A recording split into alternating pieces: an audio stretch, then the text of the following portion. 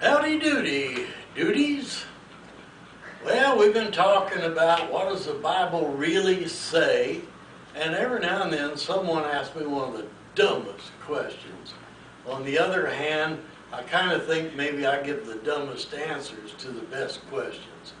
But I was asked, where's that statement that says that the Lord saith that a tub shall sit on its own bottom? Yeah, I love that.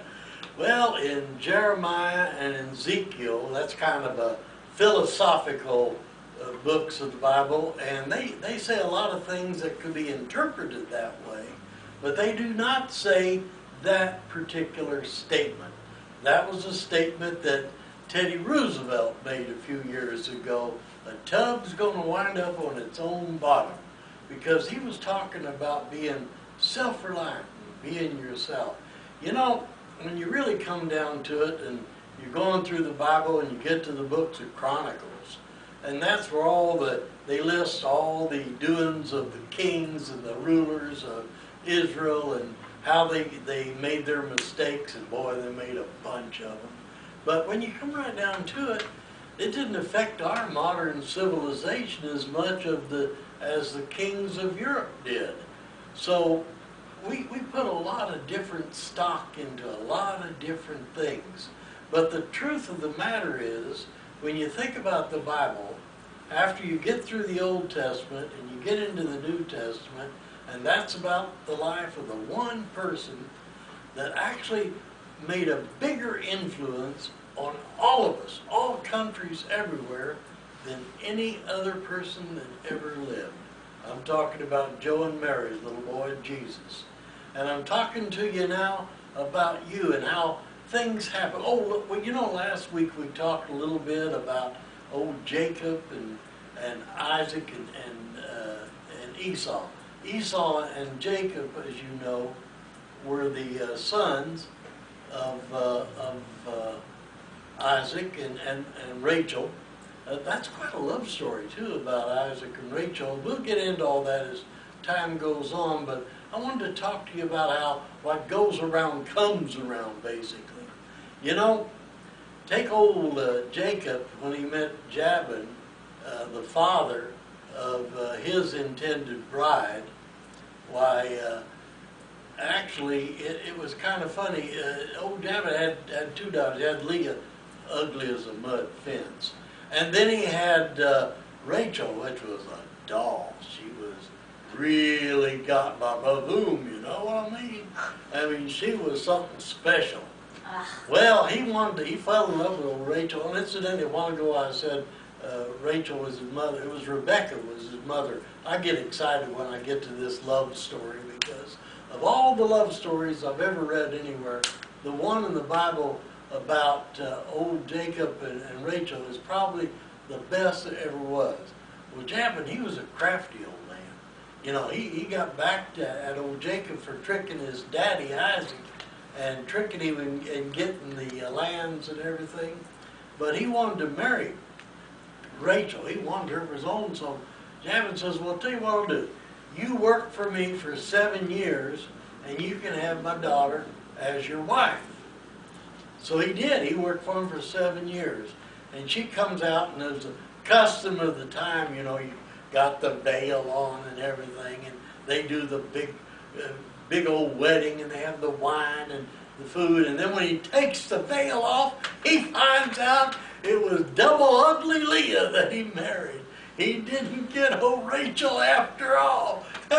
See, you know, what goes around comes around. But so Jabin wanted to be fair. He said, tell you what I'll do. I'll let you work another 7 years, and I'll give you Rachel. You can have them both. Why anybody would want double trouble, I'll never know. But he figured, all right, I'll marry old Rachel. And so he did. He worked another 7 years. But here's where the story gets interesting. So sure enough, they have a big wedding, and he marries the girl of his dreams, which is Rachel. God, he's happy now. And of course, as is the custom in those days, with the daughters comes a dowry. You know, you got to pay somebody to take a woman off your hands. And so he gives him, his dowry. Well, this is the funny part now. When Rachel and Jacob leave, they take all the good livestock and leave old Abel with nothing but the sick ones and the scrawny ones and the bad ones. So I guess they had their moment of getting back at him too.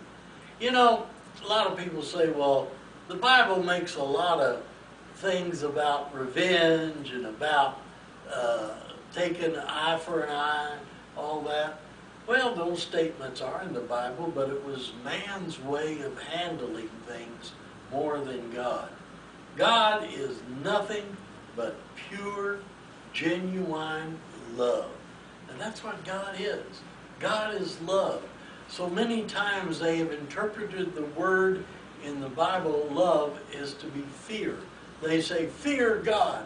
There is no reason to fear God. God is love. So what that means is love God. But you got to remember that the boys that did the Bible and the interpretation and the editing of the Bible, they did it with a little bit of politics involved.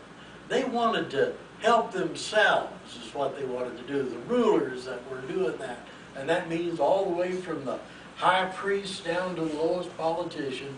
They wanted to make it fit so it made their ruling a lot easier. It's kind of like the corporate managers today. They don't do things for the employees. They do things for themselves.